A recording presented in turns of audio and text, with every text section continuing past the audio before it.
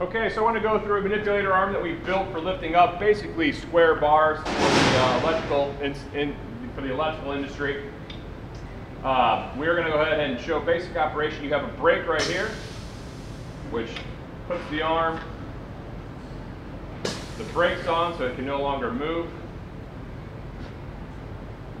Take the brakes off, you have a gripper release right here and a grip release right here, as well as an up-down right here and an up-down right here. So you have high-low controls.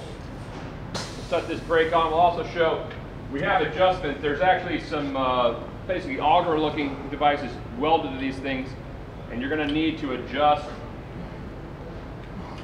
these things in and out.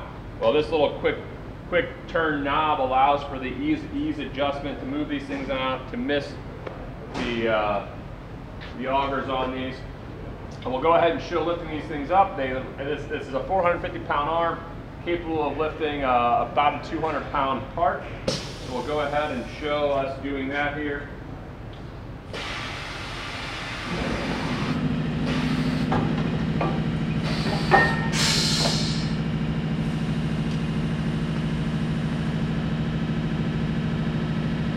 So lifting up, down, low, I'm going to pretty much the high control.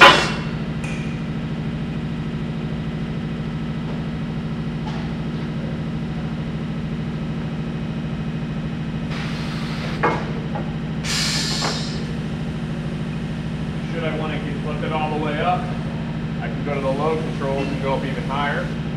Start going down here.